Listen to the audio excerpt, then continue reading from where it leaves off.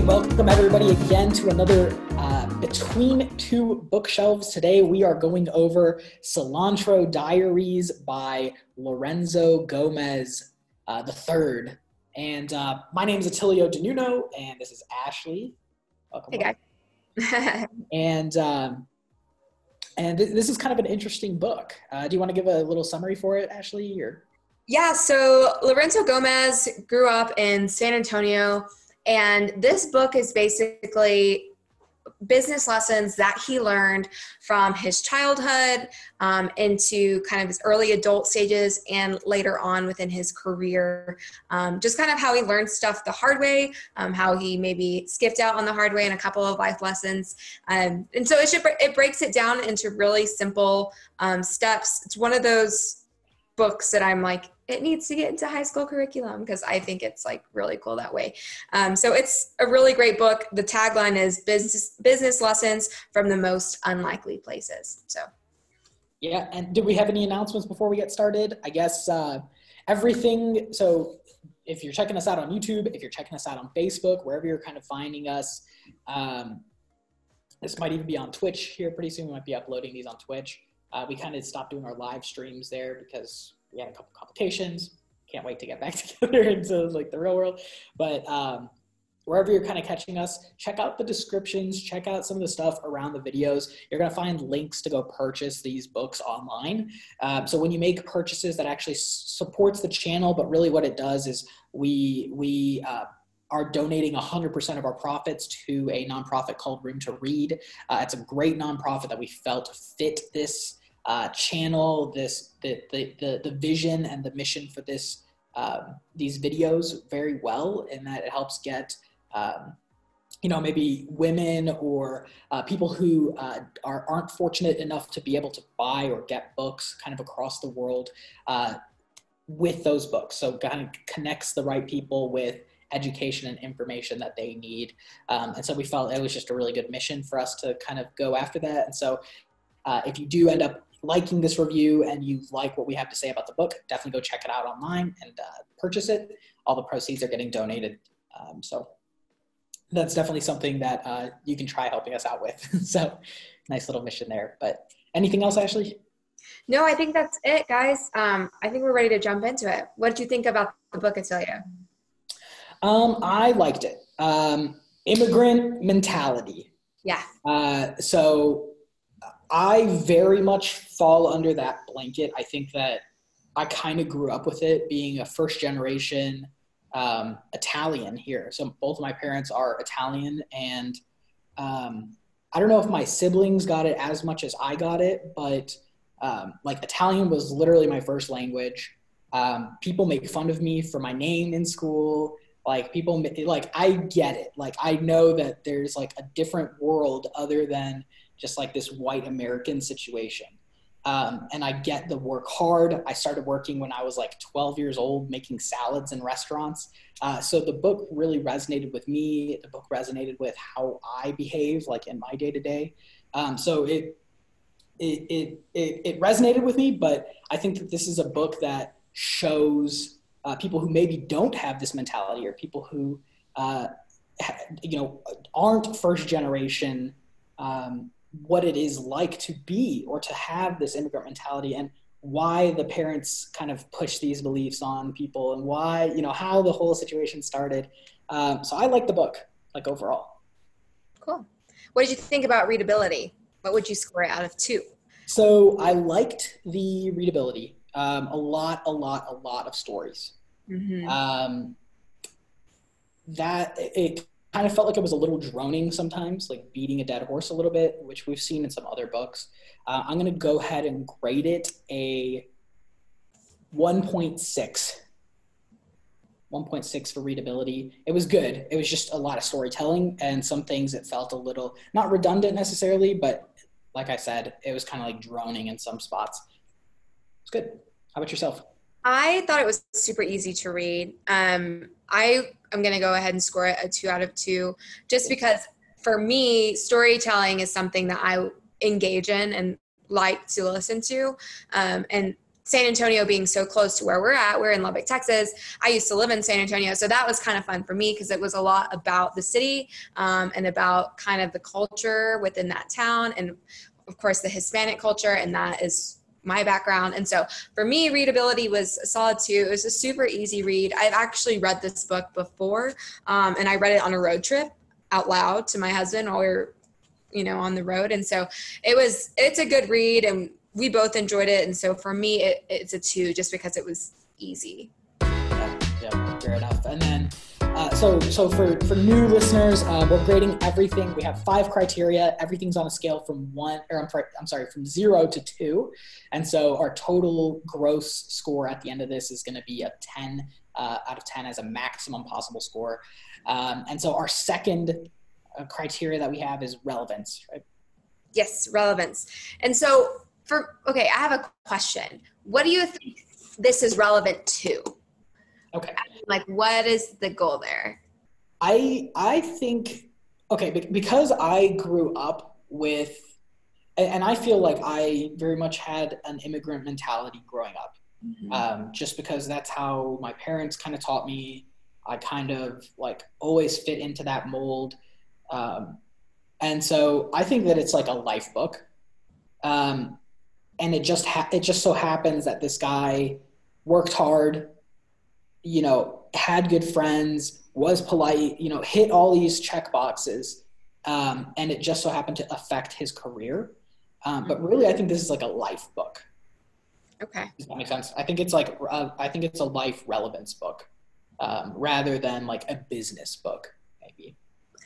Yeah. I think my score kind of reflects that. For me, I gave it a 1 out of 2. So straight middle in the road. I think that a lot of the points here are relevant for business. But with the title saying, business lessons from unlikely places, that doesn't really tie it in for me as much as I would like it to be as far as whether it's relevant or not. But I think there's a lot of valuable stuff in here, especially for Attilio, like you were saying, people who maybe haven't been introduced to this type of thought process or, upbringing or culture. So I think that's really cool within this. But for me, it's a solid 1. I think I'm going to grade it there too. The business lessons part of that, it just kind of was like tied in, but really the unlikely places might be, he was kind of like trying to relate this to the audience that maybe doesn't have this mindset. So not the minorities, definitely the majority. And so I think maybe he's trying to like move the majority into the minority by kind of like educating them on this situation. And I think he went about it through business. And maybe that's just his niche. Maybe that's just like what his kind of situation is. But yeah, I think relevancy, I'm going to give it like a 1, probably like a 1.1, something like that. It's just like it's a little bit more than just kind of middle of the road, because I do think it's very relevant to just like life in general. But I think because he was trying to like move an audience into a different thought process, it kind of lost some of its relevancy. Yeah, there were definitely business undertones. Every life lesson that he learned, whether it be from the rules his father implemented whenever he was a young boy, to learning that you need to have your own personal board of directors to help you kind of make big life decisions. It was all translated into business in the end. But it could be translated a bunch of different ways. And so just knowing the concepts, I think, is what Attilio is saying, is a little bit more life applicable than business maybe sometimes. But that is a kind of a good segue for our next category, which is applicability. How easily do you think these life lessons or business lessons that Lorenzo Gomez III found are easy to apply? How do you think that is? Part of me says that they're really easy to apply. Mm-hmm. Because a lot of it is just like attitude. A lot of it is just like, hey, open your eyes, take experiences. Like, instead of complaining about stuff, instead of like being entitled on certain things, instead of looking at your day-to-day as just day-to-day, introduce some competitive aspects to it. Introduce being able to learn from anything. Like every opportunity is a learning opportunity. Like I'll even go as far as like just watching TV can be a learning opportunity, you know, just from the shows and stuff. Like what are the characters? So like part of me thinks it's like very applicable. Part of me thinks that it's just like if you just have an attitude change, and if you just kind of like do it, you can do it. So with that being said, Other part of you thinking. with that being said, you know, I kind of grew up with that. I always like, even when I was mopping the floor at 2:00 in the morning at my restaurant job to close up, you know, I always wanted to do the best job ever. And so like, I always had that idea, but I know that I had coworkers, you know, I think one of the things he says in here is like, be in the top 10% of your peers, like beat the 90%. But that means that there's 90% of people who are not trying to do things the way that you're doing it. That means that there's 90% of people who are the bottom 90%, you know? So I understand, and I have to kind of empathize and understand that there's 90% of people who just don't have that attitude, that mentality, you know? Yeah. Sometimes we're just kind of under the assumption that everybody has the same, like clearly everybody would want to do their best. Clearly everybody, but it's not the case, which is so surprising. And that's where you get big statistics like that. You know, Brene Brown said that you have to give everyone the benefit of the doubt. Most of the time people are trying their best. Most of the time they're trying their best. And if you give people the benefit of the doubt, you'll see that they're actually trying to do what is their best idea of what they're trying to do. So with that being said, combining all this together, I'm going to give it like a 1.6. I'm going to say if you actually care, you can do it. But it is going to take a little bit of, you know, so I'm going to give it a 1.6. Double 1.6, weird, but let's go. For me, I have it at a 1.25, and I think partially because there's a lot of lessons in this book that if you haven't already started following, require a lot of backtracking and recovery of either your reputation, your habits and your attitudes, things like that, where it's like breaking bad habits. Lorenzo really nailed in like how important reputation is, how important your attitude is on a day-to-day, how important all of your friends and people in your life. So like creating this board of directors, he emphasizes the idea of our own personal board of directors, just people who you actually care what they think and their advices. And so implementing that and maybe taking a step away from those who do not, it just like seems easy, clear, and concise, but maybe not so easy to execute upon. So I think for some of it, it's super easy and straightforward, but for the others, it might be a little bit more deep and complicated. So I'm going to give it a 1.25. What's our next? We got readability, relevance, applicability. Now we got value versus expectation. Yeah. Okay. This is the great equalizer score. So for me, it was a gift for me. I'm hearing an echo. Sorry. My aunt gave it to me for Christmas. She's from San Antonio. And it was just a random gift for my aunt. My aunt always gives me the most random, funny, like San Antonio-esque gifts. And so I'm not a huge reader up until the point of us starting this. So it was a big deal for me just to pick this book up and read it on the road. Like I usually don't do that, particularly because it's an actual book, not an audio book. But so for me to actually get through it and read it and have such a good readability score and just like an easy read, my expectation was none because I don't really enjoy reading, or I'm working on enjoying reading.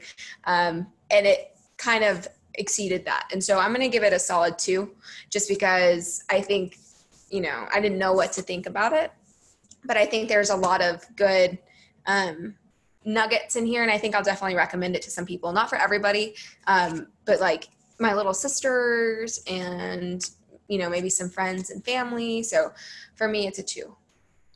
I feel like this is one of those books that's like, I wish that I could make it like a criteria to read before working for it. Like I've said that about several of the books that we have, where it's just like, maybe we should.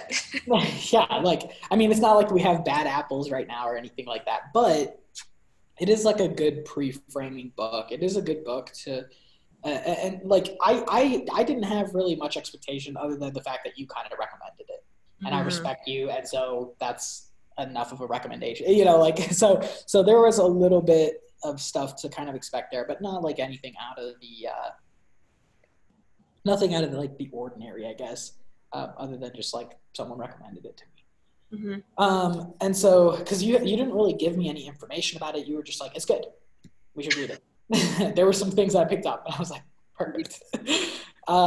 So my expectations weren't super, super high. It wasn't like I don't think it's like a New York bestseller or anything, or like a Amazon bestseller even. I think it's just kind of like maybe even just like a local book that just happens to do really well. And so expectations were pretty low. I think the value there was pretty high. It didn't provide so much value to me that I was like, oh my God, this is game changing. Like I need to apply, because I feel like I personally already kind of fit the mold. So I'm going to give it a 1.5. As far as value versus expectation, I respect you as a person, so that's pretty good. And then so it kind of just comes out to 1.5 for me. Cool. So, well, then our last category of reflection kind of is the butterfly effect, which our other categories are kind of self-explainable, but the butterfly effect is, does it give you butterflies in your stomach? Does it make you excited? Does it pump you up? And for me, while I really enjoyed this book, it was more of an enjoyment read. They were like good stories, good life lessons, but I wasn't like, oh my gosh, like the things I read in this book, kind of like you were saying, Attilio, are going to like change my trajectory. They are, amazing. And I'm going to take off now that I have this information from this book. And I think also maybe Attilio, I kind of had some of the same mindset already. So for me, I only have a 0.75 for my butterfly effect, just because I did enjoy the book. So I don't want to give it like a 0 or anything like that, but it didn't make me jump out of my seat. Yeah, I think I'm right there with you. I like literally this guy's dad sounds a lot like my dad. And so like a lot of those life lessons were there, a lot of things from like elementary and middle school, and just like little nuggets here and there. My dad, he doesn't talk a lot, but when he does talk, he has some stuff to say, right?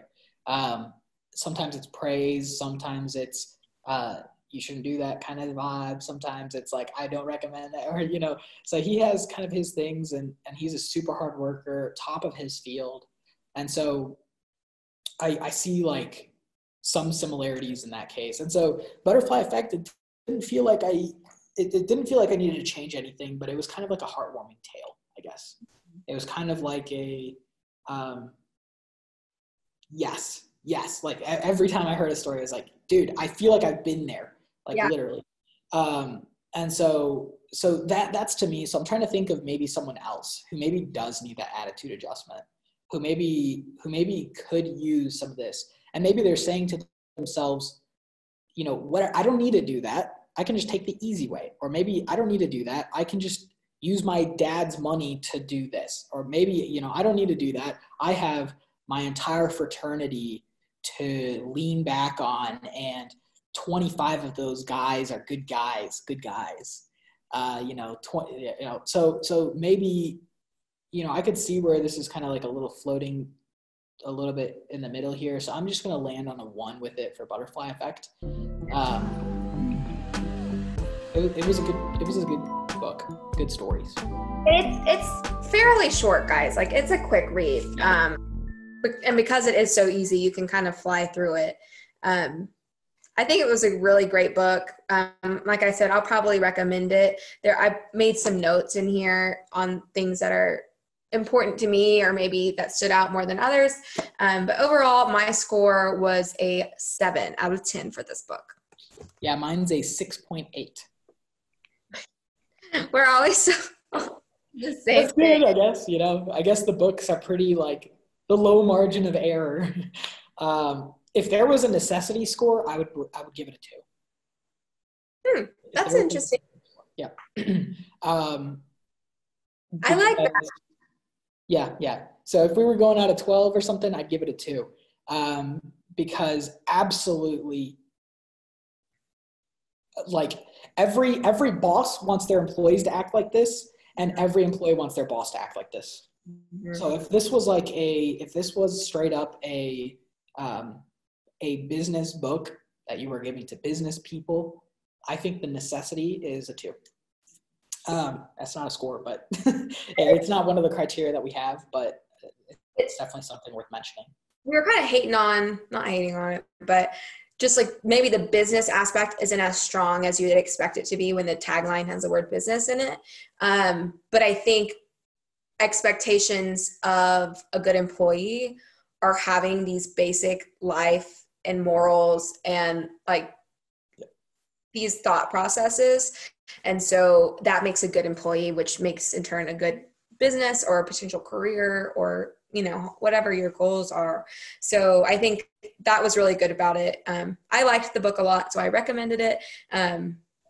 It's just such a good staple book, I think. Yeah. So that kind of concludes it. I really liked it. I would recommend it to you guys if you guys are looking for something that is business centric, but not so heavy on the technicality or the terms or needing, you have to have some type of extra knowledge. Like a middle schooler could read not in a bad way, but like it's simple. Or like a middle school student could read this and understand, if they had the attention spans, what Lorenzo was trying to get through.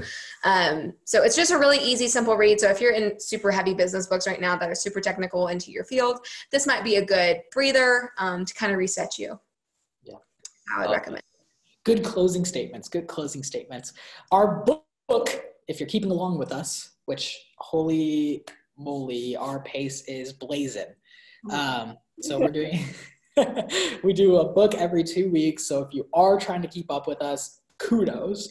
I'd love to know who's trying to keep up with us. So if you just comment, this is the Between Two Bookshelves challenge. We're calling all of the viewers out. So we have a pretty good pace going.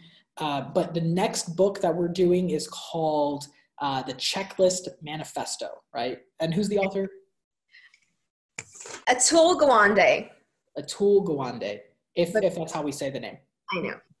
But we'll go ahead and put a link as well in the descriptions, wherever you're kind of seeing this, on being able to get it. So that way you can just one click over to it. So definitely check that out.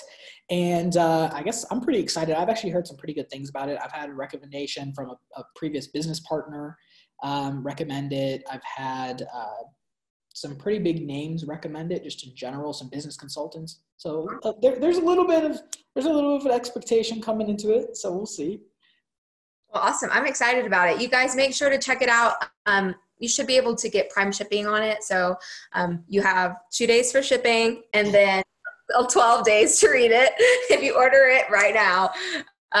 So you guys should be good. It's from what Attilio said, should be a great book. I'm really excited about it. And you guys may have noticed we reverted back to our virtual Between Two Bookshelves. Just in our area, cases have started to go up again for the coronavirus. Our videographer has been recommended to quarantine. And so it's just the safest for everybody. And I miss doing it in person. It was a tease to get to do it last time. Yeah. So cool. Well, thank you much, everyone. That was another Between Two Bookshelves. We'll see you guys next time.